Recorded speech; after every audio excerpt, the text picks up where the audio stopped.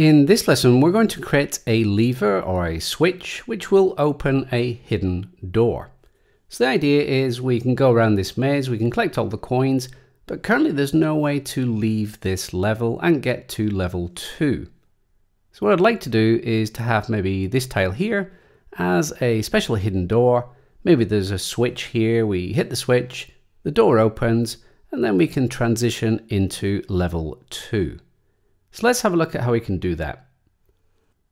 Now the lever will probably be used across multiple scenes, so it makes sense to create the lever as a scene of its own. So I'm going to click on plus to create a new scene. I'm going to click on other node, and this is going to be an area 2D. So very similar to the coin, the properties of the coin we want in this lever as well. So when we touch it, we can send a signal to say, hey, open the door.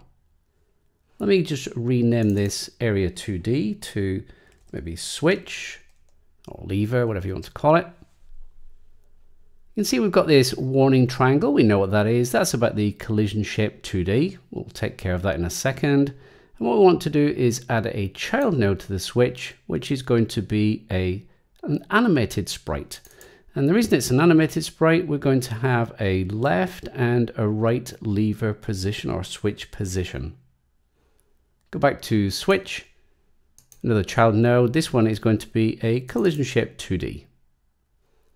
In my animated sprite, I'm going to go to frames, new sprite frames, and then click on sprite frames to bring up this panel here.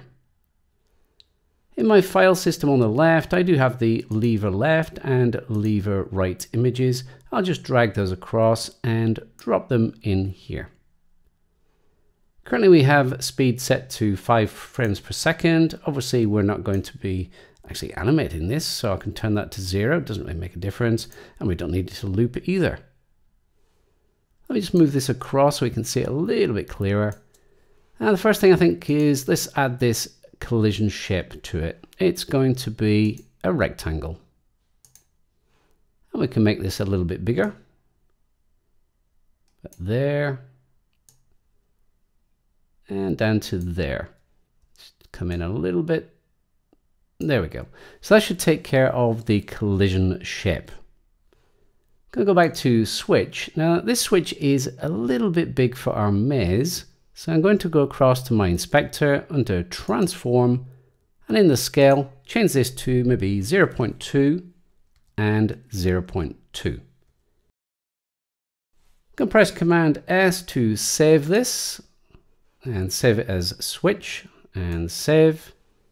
Now I can go to level 1, making sure level 1, this top level node here, is selected, and I can instance that scene, so that switch scene. So click on this little icon here to instance the switch.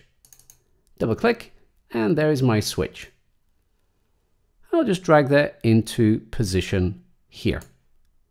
Now, as I said, the player is going to collect the coins, go around to this switch, touch the switch, and that door will open. And we'll take care of that in the next video.